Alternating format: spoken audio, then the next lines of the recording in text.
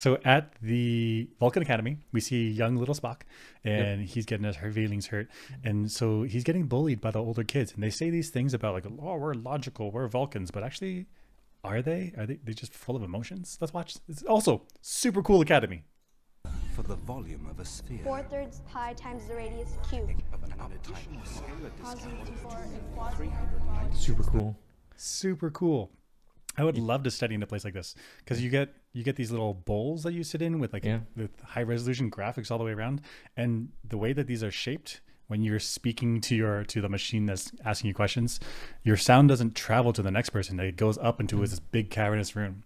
So even though you have all these students here, all these pupils, it's probably pretty quiet in your little nook.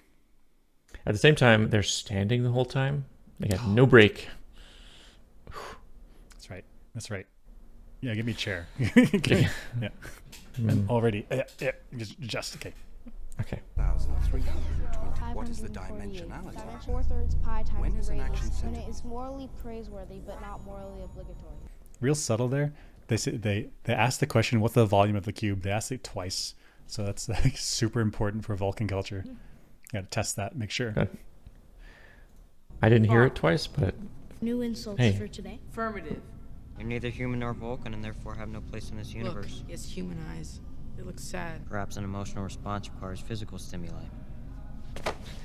He's a traitor, you know. Your father marrying her, that human whore. I mean, what? Come on, kids. Yeah, little Spock. Don't mess him up. Okay, so they go, these three slightly older kids.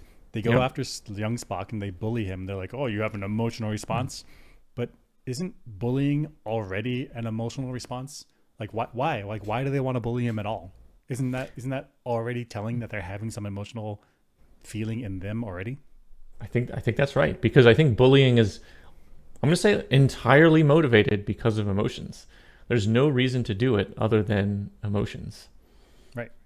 Like if Spock is already socially, intellectually, emotionally, whatever, if they're lower than these three guys, then why did these guys feel a need to bully him? Like whatever. Like I'm Right. better than I'm done.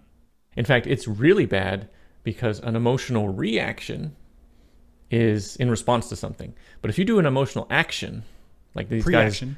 unprompted bullying, Mm-hmm. they are more emotional than Spock, who's only reacting. Right.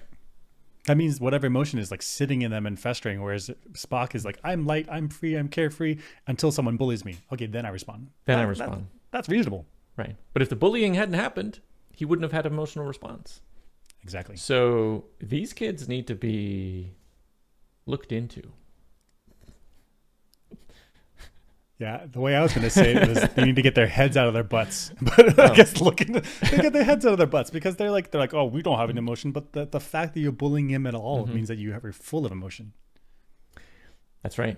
In fact, they're using emotional language like whore in their Yeah. bullying. Yeah, don't call it whore. Just a person of the night. Person of the night, yeah. a sex, employee. Yeah, right. Neutral terms. Neutral terms. A sex entrepreneur. Okay.